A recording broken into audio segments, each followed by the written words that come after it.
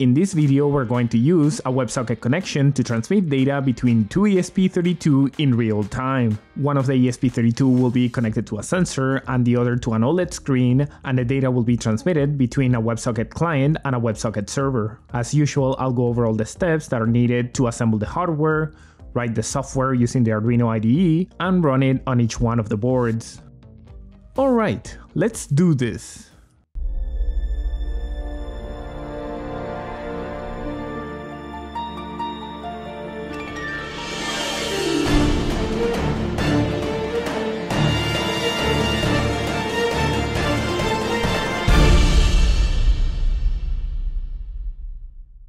This video is sponsored by PCBWay. They are a PCB manufacturing and assembly house, and one thing that sets them apart is that they're not a broker. Instead, they're a fully featured PCB manufacturing and assembly house offering a wide variety of services. Those include advanced PCBs like Flex and Rigid Flex, and also assembly and design of your printed circuit boards. With friendly staff and great facilities, I highly recommend PCBWay for the design, manufacturing, and assembly of your printed circuit boards. For this video, I'll use a couple of ESP32 development boards in the WeMos form factor. I'll also use a couple of 2x1 baseboards so that I can mount everything together. I'll connect a BME680 environmental sensor to one of them using a prototyping shield. And then for the other ESP32, I'll use an OLED shield to display some data. As usual, you can find all of these components in my little Amazon shop. I'll leave a link in the description of the video. I'll start by assembling the different boards that'll be connected to the BME680 sensor. The process involves some soldering, but is pretty much straightforward. If you already know how to do this, you're welcome to skip ahead in the video to the next section.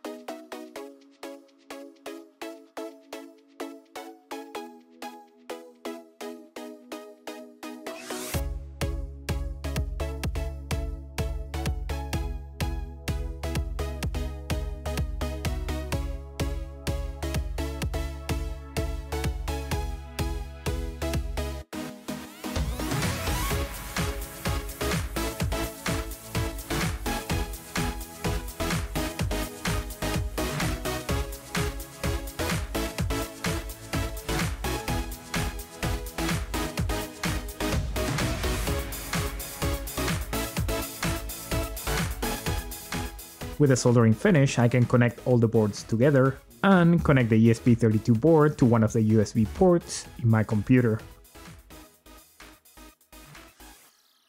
I can then move on to the software side of things, so I'll start by navigating to the demos repository for the ESP8266.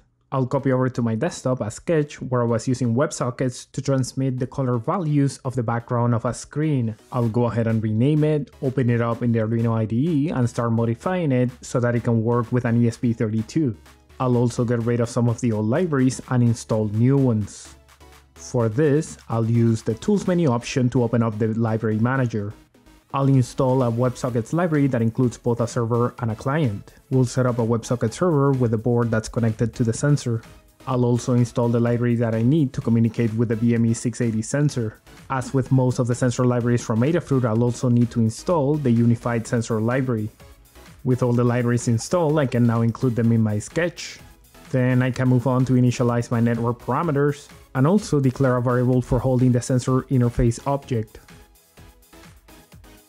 I'll also make some simple modifications to the web page that's served by the web server running on this ESP32.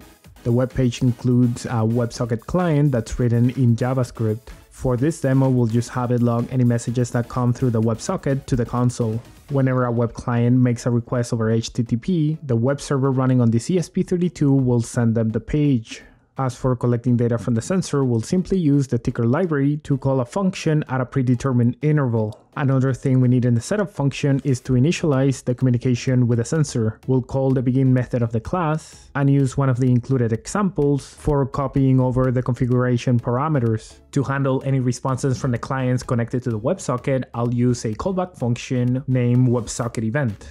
Lastly, as I mentioned before, the read data function will be called periodically using the ticker library. This function simply sets a flag to true, and when that flag is set, in the loop function we'll be able to collect data from the sensor. That being said, I'll go to the loop function and make the necessary changes to the original sketch so that we can work with the BME680. I'll follow what we had before and construct a JSON formatted string containing the data that will be sent out over the WebSocket.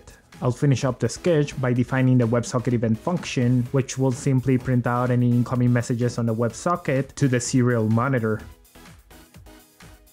With those changes in place, I'll go ahead and select the correct board and port from the Tools menu option, upload the sketch, and open up the serial monitor. If everything goes well, I should be able to see the JSON formatted string printed out. And to test out if the sensor is working correctly, I can just place my finger on top of it and see the measurements change. Now for the real test, we'll need a WebSocket client. And as we don't have the second board quite ready yet, I can simply go on my web browser, navigate to the IP address of this ESP32, and have that client that's included on the web page running on my computer. For seeing the output of the WebSocket client, I'll have to go through the developer tools, open up a console, and see the incoming messages there. If that looks good, I can move on to building the WebSocket client with the second ESP32. I'll put the boards together and connect the ESP32 to a second USB port on my computer.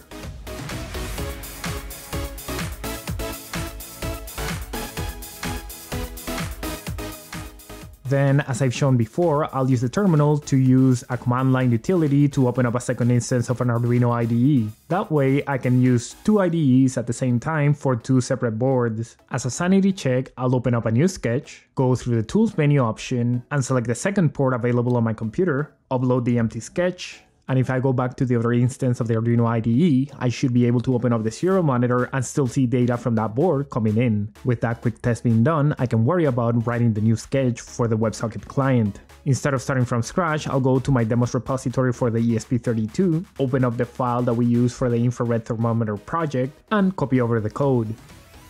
I'll save the file with the name ESP32_OLED and get to work with making some changes. I'll remove the libraries that were used to communicate with the old sensor, include a couple new ones for connecting to Wi-Fi and establishing the WebSocket client connection, and use the Tools menu option to open up the library manager. I'll search for the Arduino JSON library and go ahead and install it.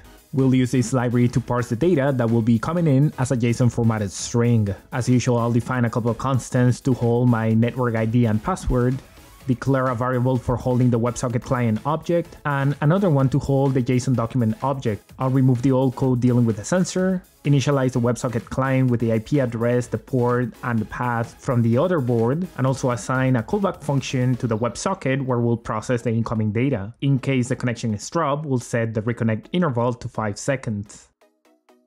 I'll then move the code to draw on the OLED screen from the loop function to the callback function for the WebSocket event. For the sake of simplicity, I'll assume that all the data coming in is perfect and includes a properly JSON formatted string containing the messages we're interested in from the sensor. To parse the JSON formatted data, I'll use the deserialize.json function from the Arduino JSON library. I'll check if the deserializing actually works, and if it does, I'll extract each one of the measurements. Then on the OLED screen, set up a little header, which, because of the space constraints, it'll be a single letter T for temperature, P for pressure, etc. and set the positions for where I want the data to display. I'll do just 4 lines with the header and the actual data on the other side of a column. Lastly, to showcase the bidirectionality of the WebSocket connection, I'll send some data back to the WebSocket server. Before uploading the code, I'll remember to install the UAG2 library for communicating with the OLED screen. Then I can hit upload, wait a few seconds until that WebSocket connection is established between the ESP32 running the client code and the one running the server. And when that actually happens, I should see the sensor data displayed on the OLED screen. Remember that because of the WebSocket connection, this is updated almost in real time, so if I place my finger once again on top of the sensor, I should be able to see the changes happen almost immediately. So there you have it. We've used a couple of ESP32 boards to run a WebSocket server on one of them and a WebSocket client on the other and have them communicate in real time. I'm also showing that the communication can happen bidirectionally, so you can always send back data from the client to the server. If you like my videos, I invite you to my Patreon page where you can chip in $1 or $2. That really helps me put in more time into the videos and release them quicker. But whatever you do, don't forget to like, subscribe, or leave me a comment. You can also interact with me on social media. I'm on Instagram, Twitter, and Facebook, and you can even use the community tab of the channel. Thank you for watching my videos, and I will see you next time.